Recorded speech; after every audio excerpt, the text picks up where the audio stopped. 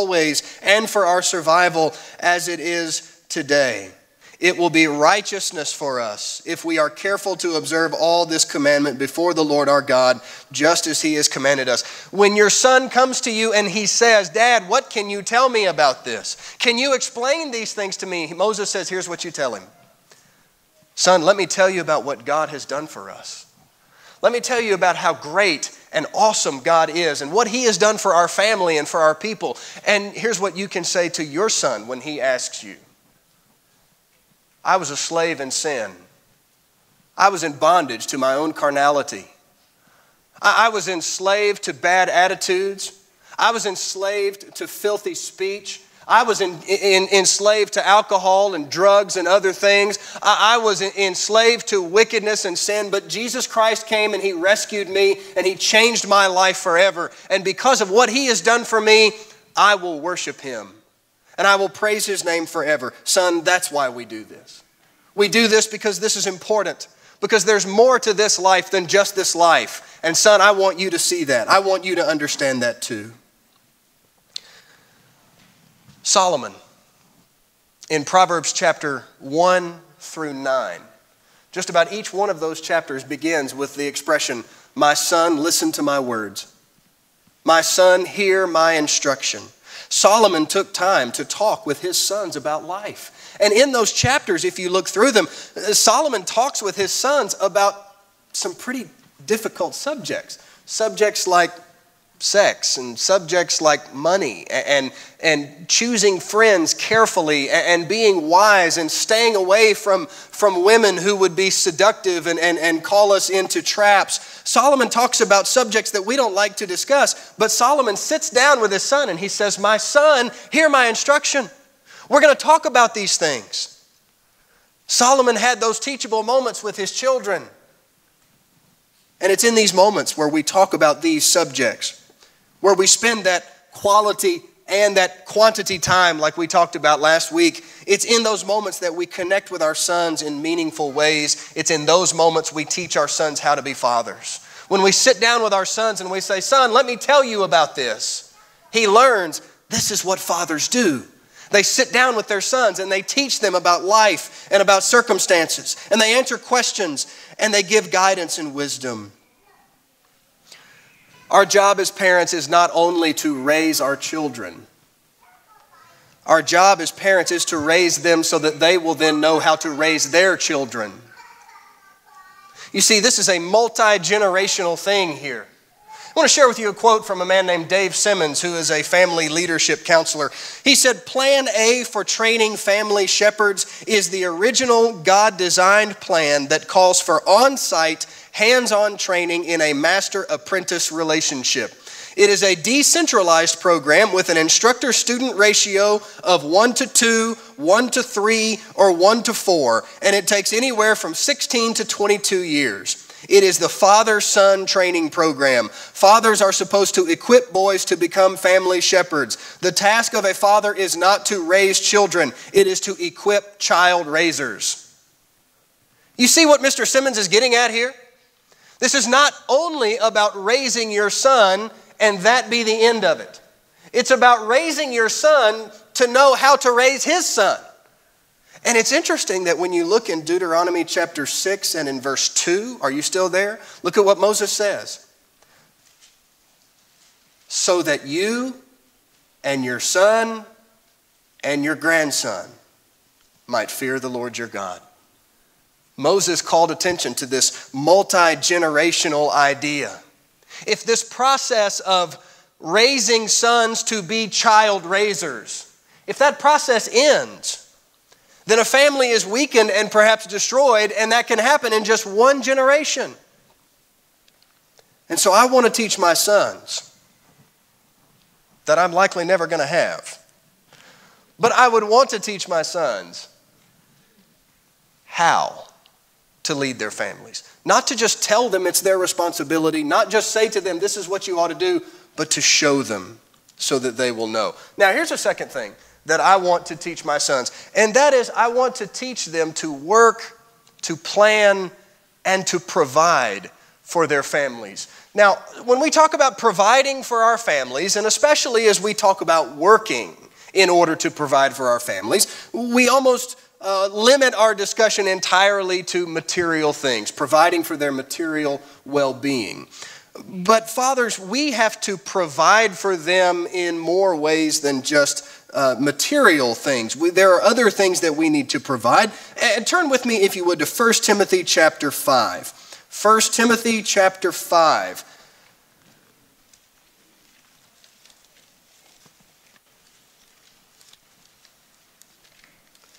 First Timothy 5 and verse 8. 1 Timothy 5 and verse 8, where Paul writes, "But if anyone does not provide for his own, and especially for those of his household, he has denied the faith and is worse than an unbeliever." Paul says it is a husband's responsibility and a father's responsibility to provide for his own, for his household. And so along that line, I want to teach my sons how to work hard.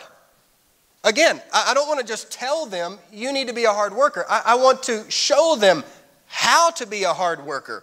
And I want to teach them to prepare and to provide. Teaching them this can begin when they're old enough to understand basic elements of responsibility. Little boys can't do everything, but they can do some things, like picking up the toys when they're toddlers and putting them away. Or maybe carrying dishes to the dishwasher or something like that. And as they get a little bit older, you can increase the responsibilities that you give them. Older boys can do most things. And I notice all of the young teenage boys are saying, please stop talking now. My parents are going to expect me to do more now. Yes, they are, as they should. Older boys can do most things. So give them more challenging tasks as they grow older and as they become more and more responsible. Teach them to handle their money responsibly. Because as our boys get older and become adults, and they go out into the working world and they start earning a paycheck, they need to know how to use that. They need to know what to do with that money and how to spend that money that they receive. And so teach them about giving back to the Lord. Teach them about saving, both for the future and for emergencies, because those do happen.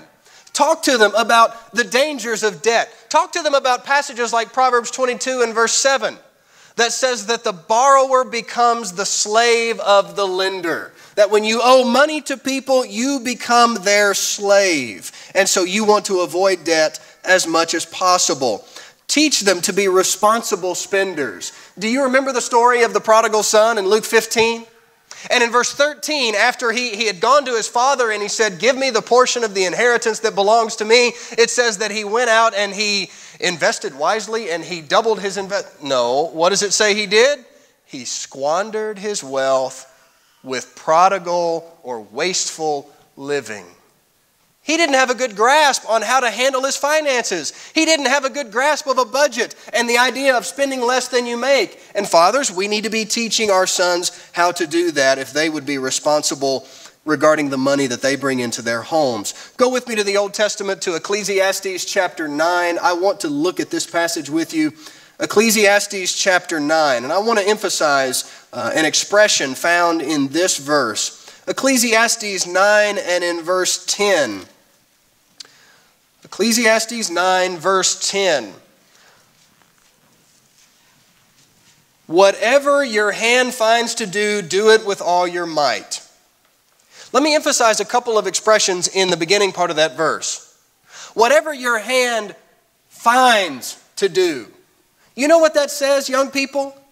Get a job. That's what it says. It says find something to do with your hands. Stay busy. Get a job. Any job. Get out of the house. Your parents don't want you there anymore. I'm kidding. Partly. Find something to do.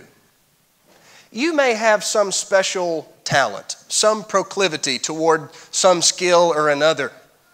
Find a way to use that. Find a way to harness that ability that you have been given and make something with it. Do something with your hands. Whatever your hand finds to do. I think that's interesting.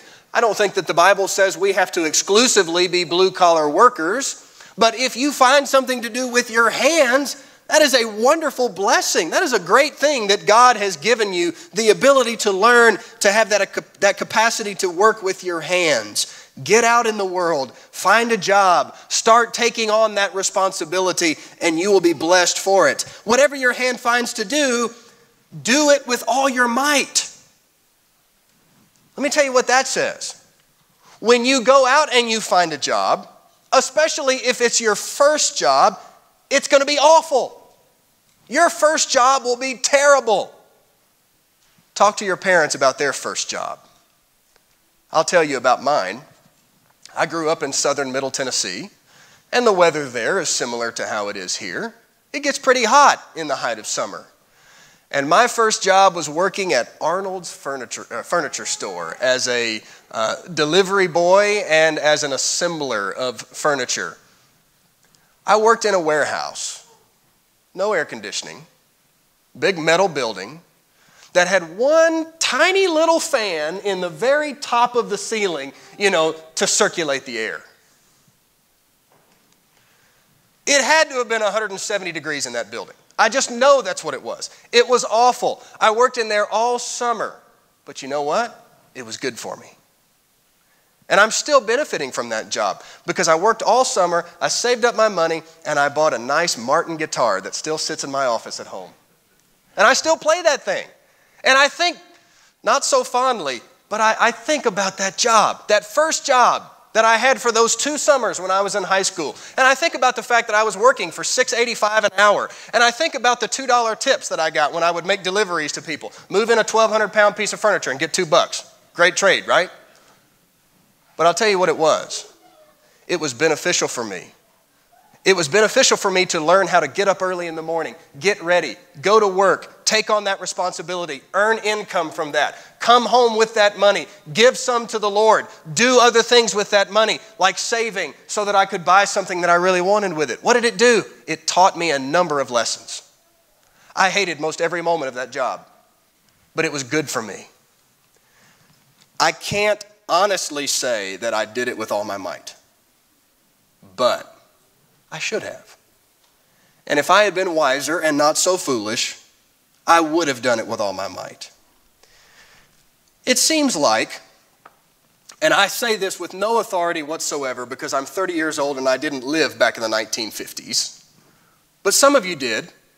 And I've heard you say things like this. Back in my day, that kind of job would have been seen as an opportunity.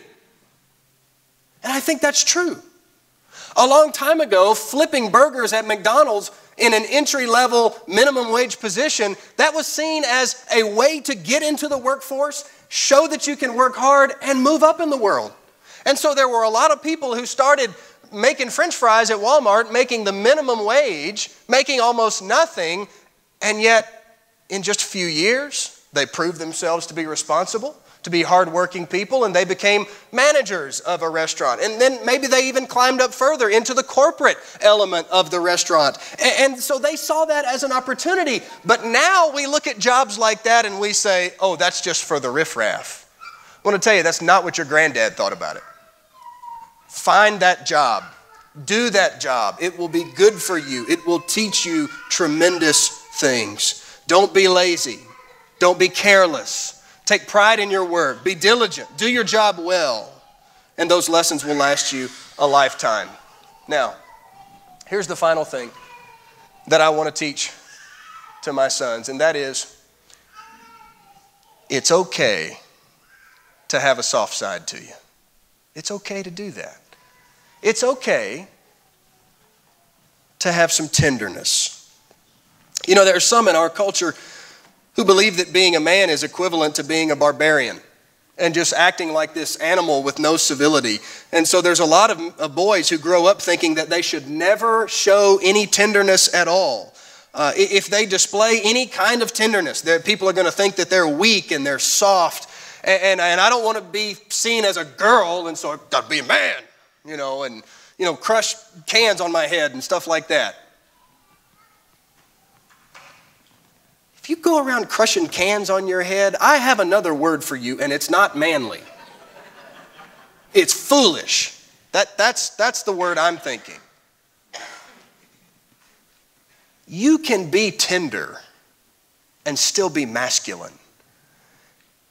And if you're not sure if that's true, come to the Stepping Up class next quarter. We're going to talk about that. We're going to talk specifically about how you do that. But can I just give you some examples of some people in the Bible who were tender, and yet they were pretty manly dudes too? Do you remember David when he killed Goliath?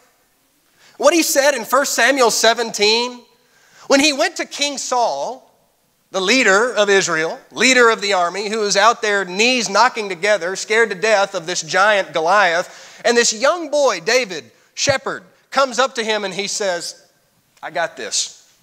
Because back home when I was with my father's sheep, one day there was this bear that came in and I killed him. And there was another day where there was a lion that came into the flock, and I went right up to that lion and I grabbed him by the hair of his chin and I hit him over the head with a staff and I killed him. Wow. That's pretty incredible. Was David a man? I'd say so. And yet, if you go back to 1 Samuel chapter 18, look at the very next chapter. Right after he talks about killing the bear and killing the lion, you turn the page, you look at 1 Samuel chapter 18, and here's what he says. Verse 1. Or here's what is said about David, rather. It came about when he had finished speaking to Saul, as when David did, that the soul of Jonathan, Saul's son, was knit to the soul of David, and Jonathan loved him as himself. Verse 3, Jonathan made a covenant with David because he loved him as himself. Look at chapter 20 and verse 17. Jonathan made David vow again because of his love for him, because he loved him as he loved his own life. Look at verse 41. David rose from the south side and fell on his face to the ground and bowed 3 times, and they, David and Jonathan, kissed each other and wept together, but David wept the more. Jonathan and David have this close friendship. You might even say it was an intimate friendship. And I don't mean that, of course, in any romantic or sexual way, but they had a closeness that they shared together. They were best friends, and they were not afraid to embrace each other and kiss each other in that brotherly love kind of way. They weren't afraid to do that. They didn't say, hey man, if anybody sees us doing this, people are going to think we're girls, man. They didn't do that. They had this close friendship. David, moreover, had a heart that was incredibly tender. Look at Psalm 51. After he sins with Bathsheba, he just pours out his heart to God in Psalm 51. I suspect the paper he wrote it on was just sopping with tears. What about the Apostle Paul? In Acts 20, in verse 31, Acts 20 and verse 31, Paul met with the elders of the church at Ephesus, and he said that I was with you day and night for 3 years, exhorting and admonishing with tears. Paul says, I was with you in my preaching and I was tearful over you. In 1 Thessalonians 2 and in verse 7, Paul wrote to the church there and he said that you know that when we were with you, we treated you as a mother shows tenderness toward her own children. Paul showed tenderness toward the people that he was preaching to in Thessalonica and in other places. And yet you look at all the things that Paul says he endured. He was stoned and left for dead. He shipwrecked 3 times. He'd been beaten with rods. He was persecuted to extreme ends. Would you look at Paul and say, he's a big girl? No. And yet he has this tenderness about him. Jesus, the man who went into the temple and he turned over the tables of the money changers, and he put together a whip of cords, and he started driving out animals. And I take it he was screaming, and he was letting people know, this is not what you do in the house of God. That same Jesus stood at the tomb of Lazarus, weeping because his friend had died. That same Jesus stood on a hill outside of Jerusalem, weeping because the city would not listen to his preaching.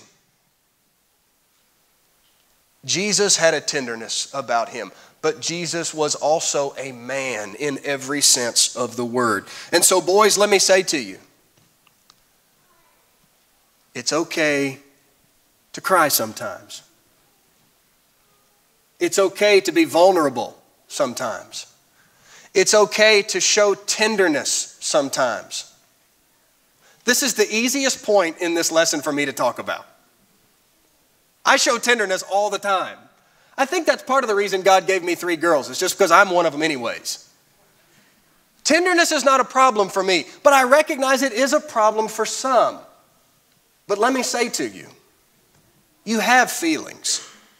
You may not want to acknowledge them. You might suppress them and act as if they're not there, but they are. It's okay to talk about them. It's okay to let them come out. Tenderness does not equal weakness. In fact, I would argue that tenderness is actually a sign of great strength. So these are just a few things that I would want to teach my sons. I want to teach them how to be the leader that his family needs.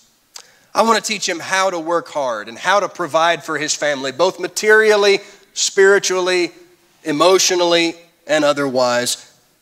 And I want to remind my sons that it's okay to show some tenderness all along. It's good and beneficial even, not just for them, but for their children and for their spouse and for others who may be in their circle. Well, there you go. What we want to teach our daughters, what we want to teach our sons, I don't think there's any other basis to cover. I hope the lessons have been helpful. They're certainly helpful to me. Maybe this morning, you're here on Mother's Day, and you came to worship this morning simply because it's Mother's Day. And you wanted to honor and show appreciation to your mother. But is that the only reason you came this morning? If it is, I will tell you that's okay. You know, people have been blindsided by God on a number of occasions. People have come to the point of faith in Jesus Christ when they had no intentions of ever doing so. And so maybe you're here this morning and you didn't come here expecting anything to happen. You didn't come here expecting anything to touch your heart or make you consider your spiritual life and your spiritual health, but maybe something has. Maybe some scripture, maybe some song, maybe something we talked about in the sermon this morning has made you think about your life. If you're not a Christian, can I suggest to you that that's a little bit of tenderness being seen in your heart? If you're thinking about your soul's condition, you know, God can only work in ground that's fertile. God can only work in ground that is open and receptive, and it takes a tender heart to be receptive to the gospel. If you don't know Jesus, don't harden what God is trying to make tender. Listen. Ask. If you have questions, talk to us. We want to answer them. We want God to answer them. If you have concerns, say something. Let's talk about that. Let's see what God is offering to you if you would become his child. If we can help you this morning, we invite you to come as we stand and sing together.